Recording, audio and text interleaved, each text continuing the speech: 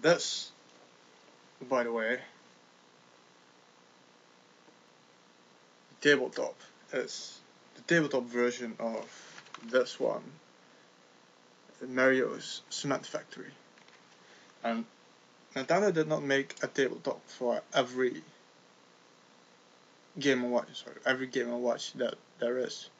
And I'll tell you something about this shit. You know, I always go to garage sales and stuff like that, because that's where you find the most interesting stuff. And on the last one, on a few back, there was one right outside my door, and my father went out quickly to take a look around. He had to go to the post office or something weird like that. And when he came back, he said to me, you have to come. They had this. This thing, I don't even have the battery cover. And this thing, even without the battery cover, is worth over $100. I paid $2 for this. The mother said, yeah, my son likes to play more on his DS now. You can buy a DS with this thing. But yeah, this is a real collector's item. I still haven't been able to test it because that thing needs some huge freaking batteries. And I still haven't bought those. Yeah. My nephew used to have a tabletop. He had the Donkey Kong one. And I always wanted to have it. I never got it. I think at some point they didn't have it anymore, and that bummed me out. But yeah, now I got one of my own. I could have ranked Pokemon and the Game Boy favorites without a problem, but it started becoming uninteresting after, I think it was Gold or something, when they made new Pokemons and they started taking the old ones out. I mean, that took away a lot in the game from, because the concept of the game is amazing. To look everywhere for, Pokemon has this incredible sense of freedom in it. That's why I loved it. To roam around in the world, to search the creatures you wanted, to grow them, to make them evolve, to teach them whatever you wanted them to know, and to use them to fight all at once. I loved the game. I probably still do, but I don't have the Pearl or Diamond version yet. I have to import it, because there is no way in hell I'm gonna play it in French, because they fuck up all the names. But yeah, in general, it made me lose interest. I don't even have set my favorite DS game. I suck so much. I don't have a lot. No. You'll have to excuse me for this. I own like 4 DS games. I didn't start buying them. I want to buy the Final Fantasy 4. Because after Final Fantasy X, Final Fantasy 4 is like my favorite. But yeah, I would have to say, Lunar. The biggest deception in this game is the fact that there is not a lot of variety in the attacks. But this game ranks first. From the other games I have is Mario Kart, Memory Code, and I imported Naruto. And this one ranks first because it's so fucking huge. This is probably one of the hugest games I've ever seen. And that's why I haven't played it in such a long time. Because how can you make a game so huge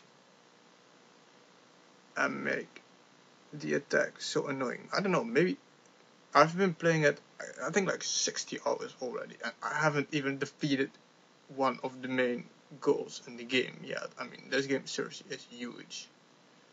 And that is also its greatest flaw. But yeah, that's enough for the DS, because I don't have a lot of DS games yet. If I've had to pick only one console, and I didn't took in account my favorite games, so I would rule out button characters and stuff. I'm saying shit, I curse a lot. But I would pick the NES, the Nintendo Entertainment System, the first, the 8-bit one, because the music is so simple and I just love, my TV is huge. Well, it's huge. I don't have this flat screen thing, but I paid a lot of money for my TV. It's 100 hertz. I don't even know if I can say that in English. But yeah, to see the pixels move, and it's so simple and so fluffy, and the games are way more difficult. The games on the Nintendo system are the most difficult. These days you get all these high quality graphics and cinematical shit, and the actors and the voiceovers and the beautiful orchestrated music, but the games are way too easy. The first Mario is more difficult than most of the games you get in these days. I mean, you have, for example, if I take Mario in account, you have Mario Galaxy, which is beautiful and that's fun to play, but it's not a game. You walk through it like that. It's way too easy, and it took me years before I started playing since I was like 4 years old. No shit. They put me always next to my brothers to calm me down in front of video games, and the moment I started playing myself, the moment I held a controller, I never let it go anymore, and I'm still holding that same controller today. And the first Mario it was so hard. It took me years to finish that game.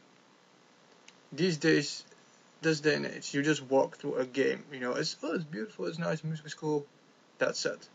In a Nintendo Entertainment System, you have lives, you have continues. You advance so far in the game and then you die and you have to start all over again. That's what made the game fun. That's what made you play it again and again.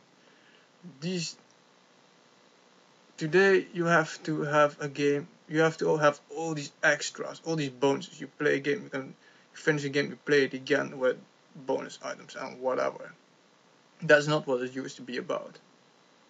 So that's why I would pick Nintendo Entertainment System above all. Besides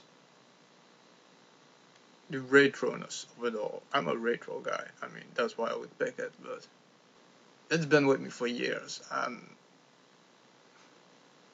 when I look at the games I have on it, and I look at the games from now on the Wii, for example, or any other console, it's just walking through it, and each and every game I picked in my top 5, that's bullshit, and my favorite games, each and every one of them is extremely difficult.